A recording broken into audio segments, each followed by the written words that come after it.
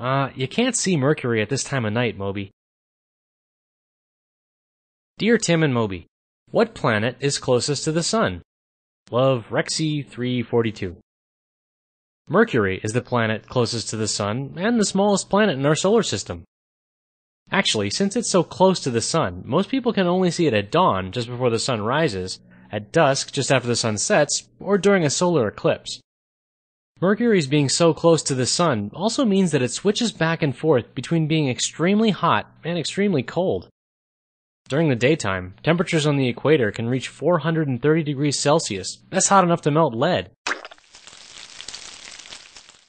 And at night, especially inside craters at the poles, temperatures can go down to minus 180 degrees Celsius. It only takes 88 Earth days for Mercury to orbit the Sun. But it rotates really slowly, about once every 59 Earth days, which means that its day is almost as long as its year. A cool thing happens because Mercury rotates so slowly and orbits so fast. Sometimes the Sun moves backwards. Well, Mercury's orbit is really unusual. It moves from being very close to the Sun to being much farther away. By the time Mercury rotates once on its axis, it's already completed 2/3 of its orbit around the Sun. Compare that to Earth. In one day here, we've only completed a small fraction of our orbit. On Earth, the rotation of the planet makes the Sun appear to move across the sky.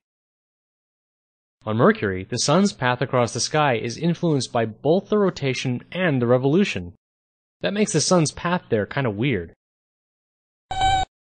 Oh, Mercury doesn't have any satellites, and it's only a little bigger than Earth's moon. In 1974, Mariner 10 showed that the exterior of Mercury looks a lot like our own moon, actually. It's barren and cratered. The information we got from Mariner 10 was surpassed by the images we received from a craft called Messenger, which entered Mercury's orbit in March 2011. It showed that Mercury's surface isn't just pocked with craters, there are smooth volcanic plains as well. Yeah, the inside of Mercury is a little like the Earth's inside. It has an iron core, and a rocky mantle, and a thin crust. The iron core gives it a magnetic field, but it's only about 1/100th as strong as Earth's.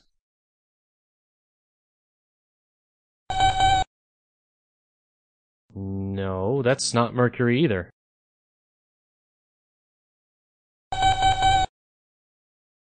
Fine, it's Mercury.